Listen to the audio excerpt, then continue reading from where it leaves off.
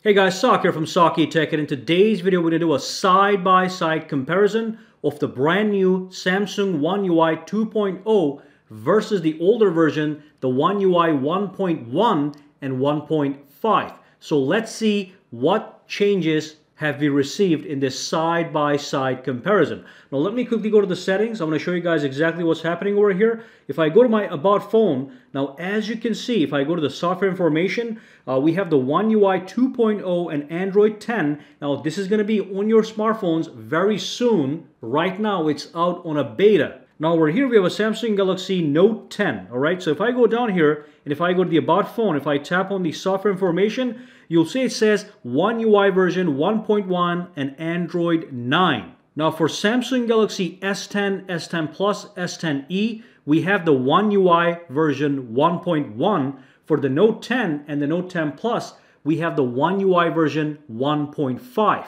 But just be aware that 1.1 and 1.5 with Android 9 are virtually identical. And then we have the 2.0 update that has the new features. That's going to have the brand new features. So let's dive in and see what's happening. The very first thing that I do like to show you guys is something that I personally enjoy above others, and that's if you go to the settings. So if I go to the settings right over here, if I scroll down a little bit, if I go to device care, as you can see, the look and the feel of the device care has changed from the 1.1 and 1.5 to the 2.0 with Android 10. So as you can see, it's got the same functionality: battery, storage, memory, security.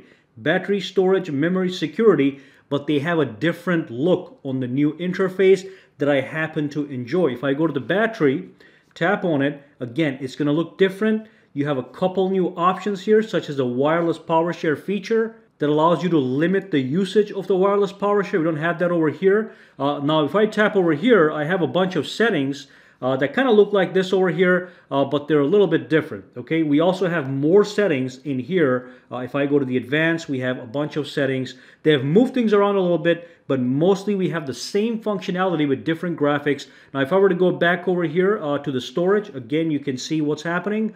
Now, if I tap on Clean Now, we have a slightly different animation. So that's one of the differences. Again, I like stuff that's new. There's nothing wrong with this one, but there's something brand new. Just looks a little bit more modernized, so it's a little bit better. So that's the device care. So again, if I go to the memory, we've got slight differences between the two. And of course, I want you guys to see exactly what's happening. So again, if I do a cleaning, look at that. Look at the way things are a little bit different. This just looks a little bit more modernized.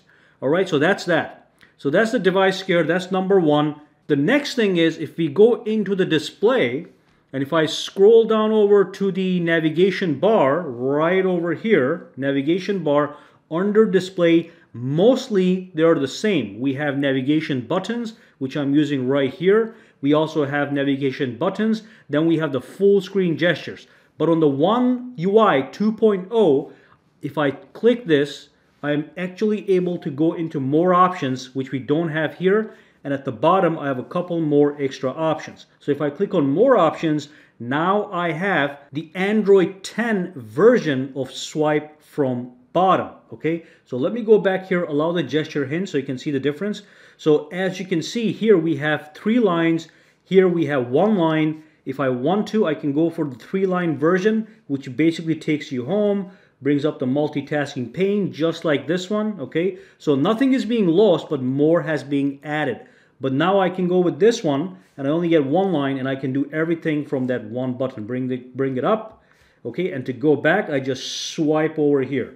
With this one, to go back, I have to swipe like this, okay? So that's one more new thing in navigation. You get extra options with the full screen gestures. The next great thing is the animation. So let's go home, watch the way everything just happens. So let me launch the phone application. So we have basic animations right here. Let's just launch the message application right here. Again, basic applications, basic animations. Watch the way it comes up, watch the way it goes back. Okay, so look at that. Now look at this one. When you tap on this one, it expands nice and slow, and also it goes down nice and slow. Again, with the messages, boom, all right? So you can see the difference between the two animations. One more thing we have is when I have this up and I have the full screen gestures enabled, I can swipe between applications just like this, all right?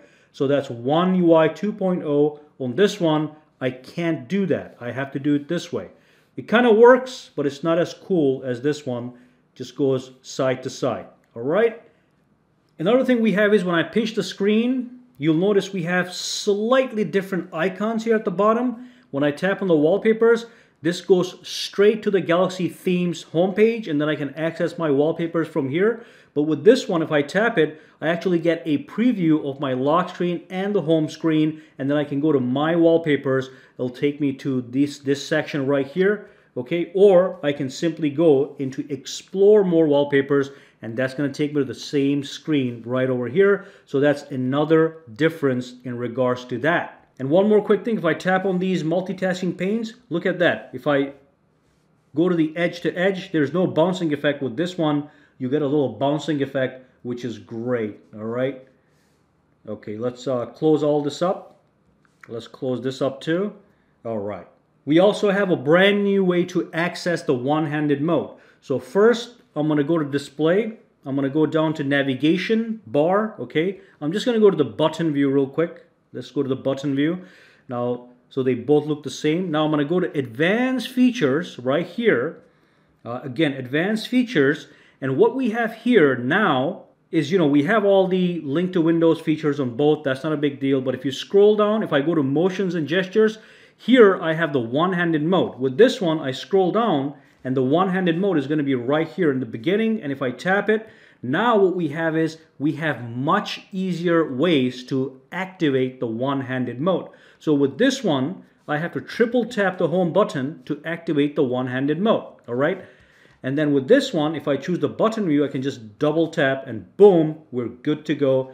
They have made it easier. Then we can go to the gesture view. With this one, I like it. You just swipe down just like this, boom, activates. With this one, you would have to swipe from the corner to activate that. So I like this much better, so much easier to activate, okay? So easier ways to activate one-handed mode. So those are some of the differences. Let's find even more. Also, if you go to the settings, let's go to the settings real quick. Let's go into the digital well-being. So I'm going to go right here. And with this one, I'm going to go right here. Now what we have is, again, we have a different look and we have the focus mode and we have the parental controls. With this one, we only have this top portion, okay? Looks a little bit different, same thing. But with this one, we have the focus mode and we have the parental controls. And focus mode, basically, if you activate this, it allows you to block certain applications on your phone so you don't get distracted, all right? Focus mode can also be enabled right from here. We have the focus mode option. If you tap on it, it'll take you to the focus mode. You can do me time or work time. This one does not have the focus mode or the parental controls at the bottom that allows you to, if you are a parent, control your kids' behavior. Now, one more thing that's important is the camera application. So let's go to the camera application. We have this one and this one.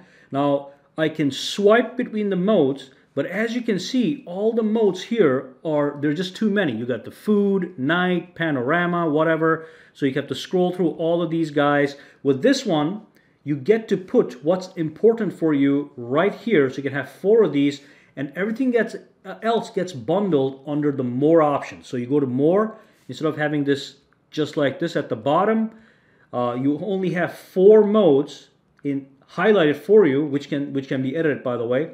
But then you have to go to more to access all the settings. And again, you can click on edit and modify this the way you want.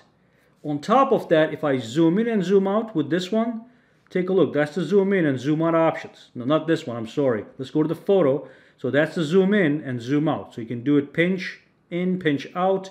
With this one, when you pinch in, you actually get a, quick toggle at the bottom. I can go 10 times, all right? I can go to 2 times, or I can go to 1 time. So with this one, you don't get those buttons. With this one, you get the buttons at the bottom. Let's say, I didn't pitch it the right way.